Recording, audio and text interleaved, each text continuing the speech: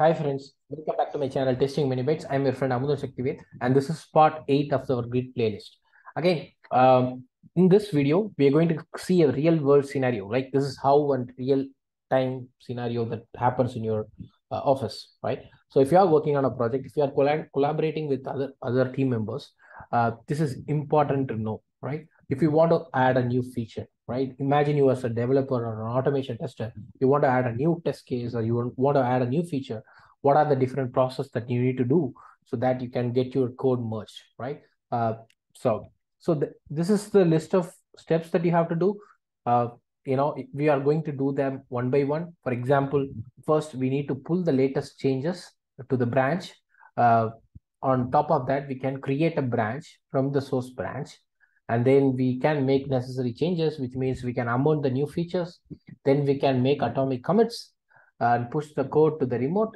Then we can create a pull request for that particular branch against main or master and merge the code once it is approved, right? This is the whole process, and we're going to do them one by one. So don't worry if you don't understand any of these things now, right?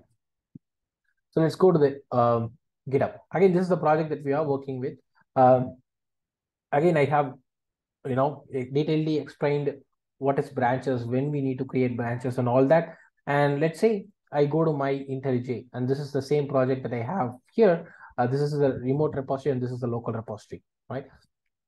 So what I'm going to do is I want to add a new feature, right? So first of all, let's say if we want to make sure that we are fetching the latest code, right? Because in your local, it is possible that some developers might push some code here and it might not be reflected in your local. So it is always a good practice before creating a branch. It's always good to first pull the latest changes. So let's me go there, git pull, and then origin master. So I pull the latest code from there to my local master branch, right? Once I do that, now I want to create a branch. Like I mentioned before, branches is basically a separate line of development, right? You don't want to miss the already existing code. So you want to create a new branch, right? So that you don't miss with the existing code, which is working absolutely fine. So it is always a convention to have feature branches, Jira ticket IDs, and whatever as a branch name. And then you can create a branch. Now, this branch is now checked out, and you can see this is the branch that we currently have. Again, it is exactly the same copy of master, right? Now I want to add new changes. Let's say we have spoken about git pull, then we have also spoken about git branches, and now we are speaking about adding new features, right? So I have added new. Imagine this is your new code, this is your new automated test, whatever. And then we can also make commits to multiple files, not just one file, but you can also make changes to multiple files, right? Not just one file.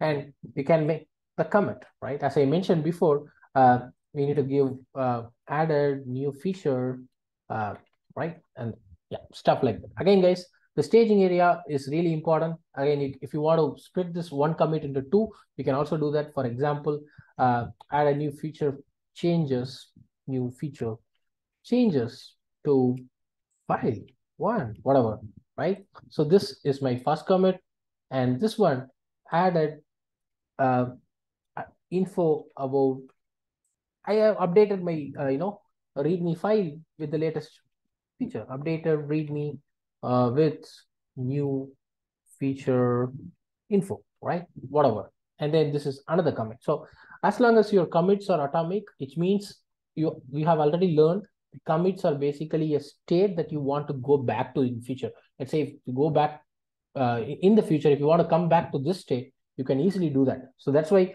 always have atomic commits, which are very meaningful, right? In this case, I split them into two commits. Now it is time for me to push the code to the remote. Again, the current branch in my local is feature branch, right? In the remote side, what is the name of the branch that you want to create? So it will automatically create the branch for you. Again, you can rename this to some other branch if you want. But for me, I also want to create a feature branch with the name of feature branch in the remote. So if you go back here, there is no branches here. So there is only one branch, that is master branch. Okay. As soon as I do the push here, there are two new files that are getting pushed, and then this to new branch of this, right? If the branch is already existing, it will just update the code. For example, I make one more change. I also make one more commit, and then I do a push now. This time it will not create a new branch, rather it will push to the existing branch, right? Push to one commit to origin feature branch, right? So that's it. Again, guys, as usual, if you want to see what is happening behind the scenes, you can go to the console, and then you can have a look at all these logs for your, like, what are the push that is happening, what are the commit that is happening. You can learn all of them here, right? Let's go here and then let's refresh. You should see a new branch now, right? Once this new branch is there, you can go to pull request tab, okay? And then it's automatically asking you, hey, there seems to be some new feature that's been developed here. We want to merge these changes to the master branch. I want to first compare. You can give your description about what is this change, okay? Description I have added a new feature for sprint 10, whatever. You can tag your Jira ticket, okay? You can do all that stuff here. You can provide reasonings for your, implementation and stuff like that. Again, if you go down the line, you can also see the 3 comments that I made, okay?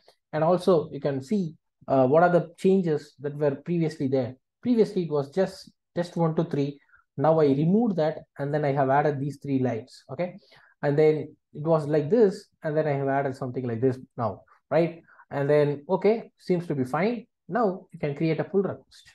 So pull request is a process, it's showing an intention to merge the new feature branch, new code to the master. If you notice here, Amudan Shaktivel wants to merge 3 commits into master from the feature branch. So I created a feature branch, tested my branch, working fine. Now I wanted this to be merged to the master branch, right?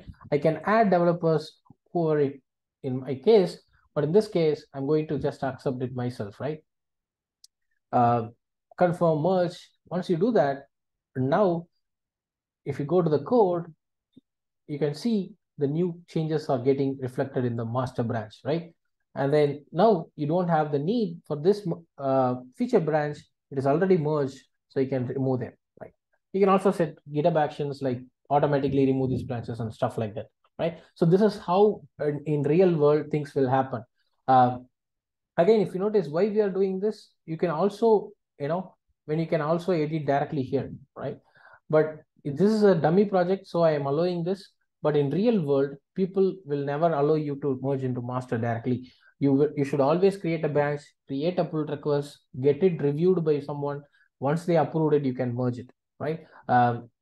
You can set in real world, people might set a rule that stops you from directly merging your code to the main branch, directly committing to the main or master branch, right?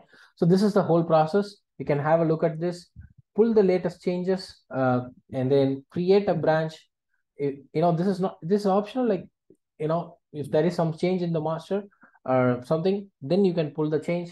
You create a new branch that is feature branch, make changes, make atomic commits, push the code to remote, create a pull request, merge the code once it is reviewed, once it is approved, and then all good, right? So now the new feature is being merged to the main or the master branch. I hope you find this useful.